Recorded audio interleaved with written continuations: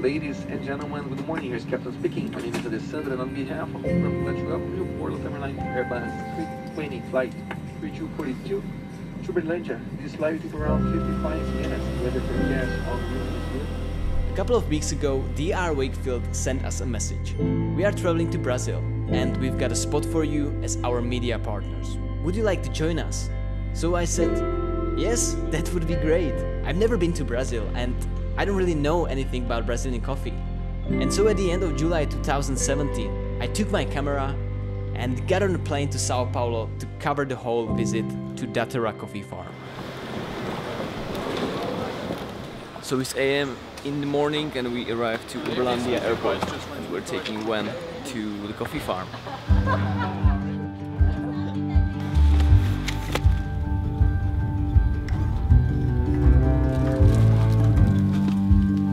So here we are.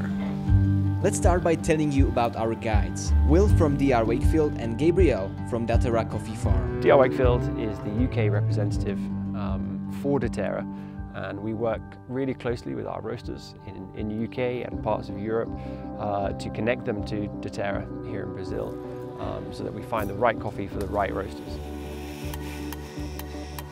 Every year during the harvest season, we host a lot of people from all over the world here in the farm. So this week, for example, we are hosting people from the UK.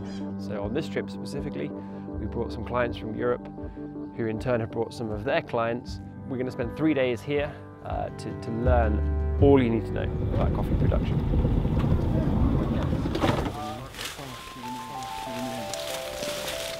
Daterra is a family-owned business. It started 33 years ago. When we started with some fruits, pine trees, cattle, and finally when we found coffee, we challenged ourselves to do coffee beans that go beyond the norm and not always taste what people think of when they think of Brazilian coffee. Daterra were always pioneers of the coffee industry, especially here in Brazil. So they were one of the first estates in this region to grow coffee. They were voted last year the most sustainable farm in Brazil, not just in coffee, but like in any agricultural product. So it is officially the most sustainable farm in this country. Daterra has 6,200 hectares of land. It sounds pretty big, and it's quite big, but more than half of it is actually environmental preservation lands, areas that you will not touch. 2,800 is actually coffee planted areas. But what we do to keep the quality in this big farm, we slice the whole farm into mini farms. So each mini farm has from 5 to 15 hectares. And we have all information about it. And every decision that is done for one mini farm is done individually.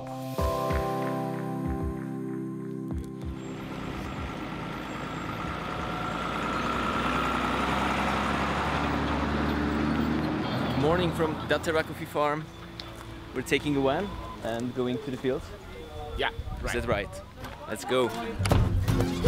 You see the other kind of irrigation, which is called pivot. Some of the farms have their cherries handpicked. And these are pretty much just about to be harvested. And some other farms use big machines to harvest their coffee. The machines that we have here in the farm, they are projected not to harm the coffee trees. They build them pretty almost entirely from scratch. Their mechanics work on them to deliver the best quality. Doing that helps pick only the cherries that are really ready. The green cherries stay in the tree, and later we come back here to pick them when they are ready. So that's the idea, not shaking too much to pick those green cherries. They need to stay here. So we come back and do a second or a third picking with the harvesting machines if we need to. So we gotta go. So that was harvesting of the coffee with a big machine, and we continue. After seeing the harvesting, we are now headed to the coffee nursery, where the tiny trees are cultivated. Here they grow little seedlings into big trees to plant them around the farm. There is 1.8 million seedlings in this little area, all been planted by hand. I'm guessing it's this, the Bourbon Amarillo, which I imagine is a yellow bourbon. So once it's planted in the field, it will take anywhere between 2 to 3 years to produce coffee. And after that point, it'll grow to be about this sort of height before it then goes up to being like 3 meters or 2 meters tall. We visited some experimental fields on the farm, where they cooperate with universities and scientists in order to challenge the land and learn more about the production. This is an experimental field where we are planting Laurina varietal, which is a naturally low caffeine varietal from the Reunion Island, and also some geisha trees, which is not common at all in Brazil. We got the geisha seeds from a university in Brazil that they have a big genetics bank called EPAMIG, and we are testing those 2 varietals with shade grown techniques. Here we have the first cherries of these geisha trees from this experimental field. Of course, that's very little amount of cherries because these trees are only 1.5 years old.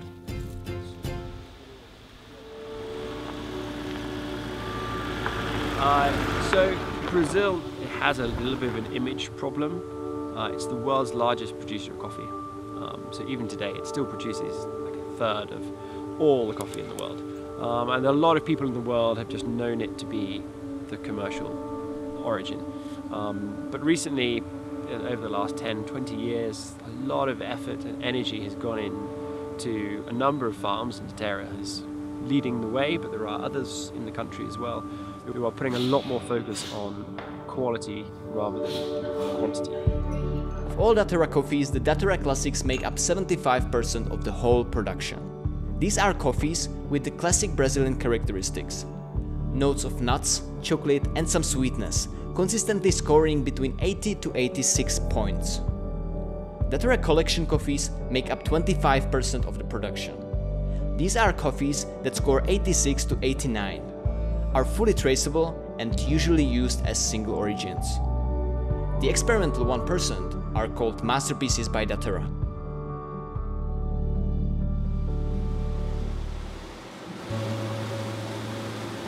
We have this experimental unit here in the farm that we call the masterpieces unit, where we have all the possibilities, different kinds of pulpers that use lots of water, no water, little water, all the kinds of drying techniques from raised beds with shade, with raised beds full sun, patio, drum dryers with gas adjustment for temperature.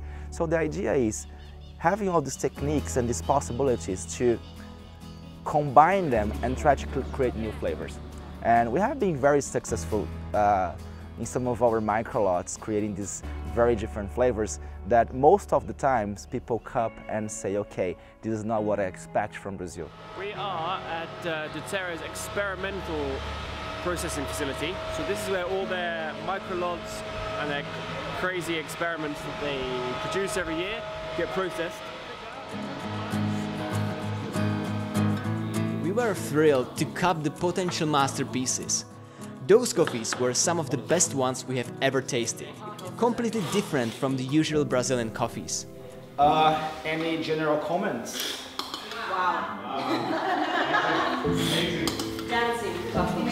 We didn't rehearse that. So we just finished the cupping from the project Masterpieces and it was mind-blowing. Really the best cupping I've ever had. Field people in the farm, everyone's so passionate about this. And then when we are able to present a table like that, and I feel like we are giving baby steps in changing how the world perceives Brazil. For sure. And for us as coffee geeks and as Daterra employees, it's just mind-blowing. I'm so happy. Everyone gets to participate in this process. Of course. Because we want everyone's roots to be forever in the farm for the future generations. To say our last goodbye, we planted a tree that will grow on the farm with our name at its root. So we plant the tree, now we are moving again, and there will be second surprise which we have no idea. Let's go. On we go. Okay guys, this is our last treat for you. This is our last night. I will marry you. Of course I'll marry you. Before leaving the farm, we gathered around a dinner table to share the last cup of coffee together. The whole trip was mind-blowing. We learned so much about the coffee culture in Brazil. the farming processes at Daterra, and its investment in innovations. We have to say thank you for coming and spending time with us. So pretty much we watched the sunset in this magic place, enjoying some coffee, and we toast for this moment. And likewise, thank you for taking all your time out to look after us so well. It's been fantastic. Guys, it's been amazing. Thank you very much. Thank you very much. Cheers. And as Will said, there are yet many prejudices to what the quality of Brazilian coffees can be. To everyone who has doubts about Brazilian coffee, I'd like to say this: you haven't tried the coffees from this farm yet. Thank you, Daterra, for this incredible experience.